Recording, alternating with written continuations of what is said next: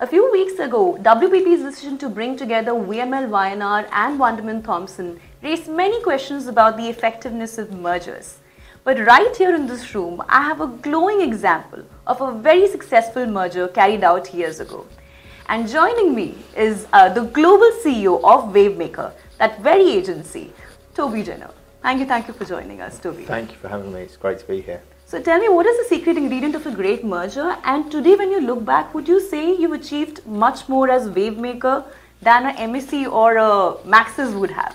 Well, that's a very, very good question. Look, I think the first thing is I joined post-merger. Right. So actually, a lot of the challenging elements of putting a merger together had already been done. I think what I then had the opportunity to do with some amazing people in the organisation was to really just say, when we were developing Wavemaker, or the new Wavemaker as we called it, what are the things we want to keep, what are the things we want to throw away, and what are the decisions we need to make today, and what are the decisions we can keep down the path. And I think we made a lot of tough decisions straight away. So we reduced the leadership team from 23 down to 12.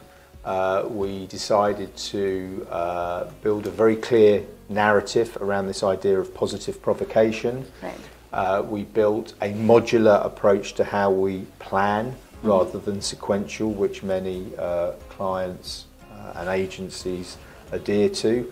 And I think as we went into a pandemic, being able to dip into different parts of that modularity really benefited our clients.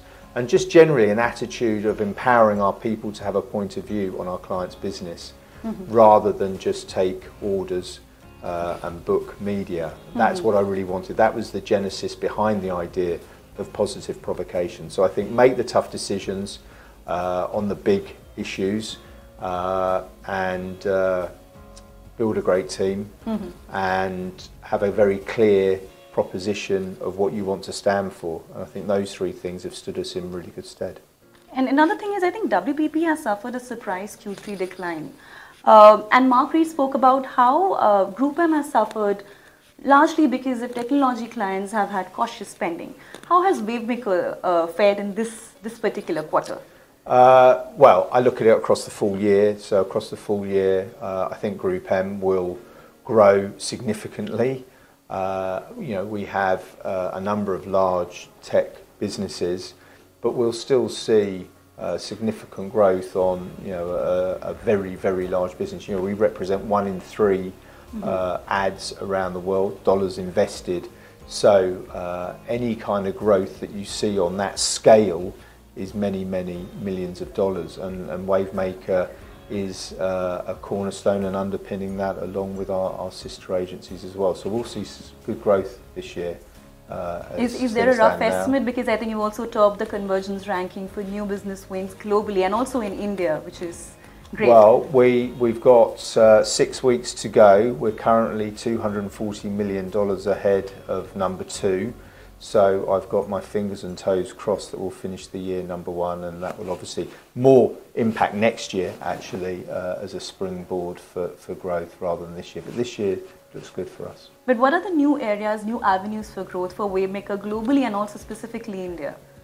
Well, I think some of the areas we've discussed with Ajay and the team are, forever and a day we've been optimizing media, we've been optimizing audiences, and we've been optimizing platforms. I think we have a role to play in how we optimize content on those platforms now, and I think we've built some good resource and capabilities with George coming in from Ogilvy to help us in that area. I think we have a real role to play there.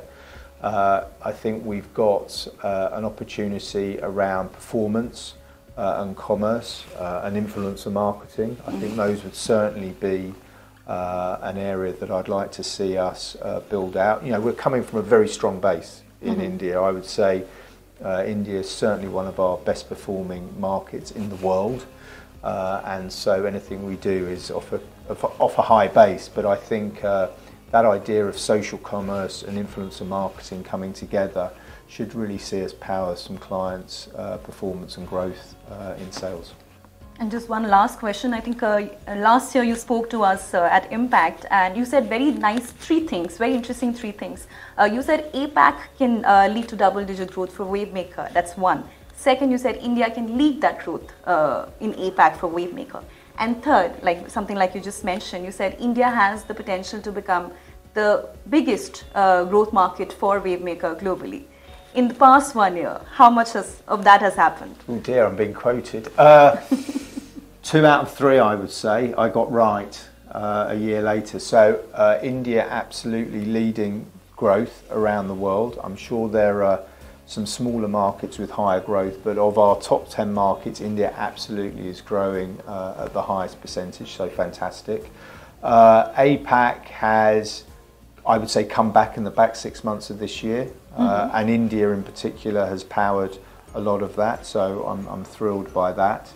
I think India will become a top 3 market either this year or next year. We'll see how the numbers pan out for the next couple of weeks, but then next year absolutely I see it being top 3, the growth that we're expecting in the business.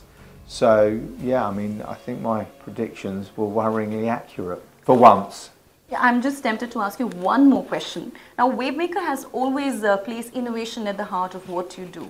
And I was going through the Cannes wins and I realized that the Mondelez Shah Rukh Khan win got you a titanium in 2022, the only titanium that Wavemaker had won that year.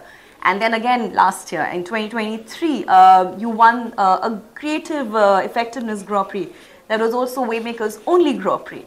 So I want to understand from you, where would you place India? I mean, you know, when you compare it to the other markets at media, when it comes to media creativity, where would it rank? I think right up there. I mean, I think India is is probably our most creative market. I think the market as a whole does 2 things very well. I think it does humour very well, and I think it does purpose very well. And I think humour and purpose are 2 things that land very well in Cannes.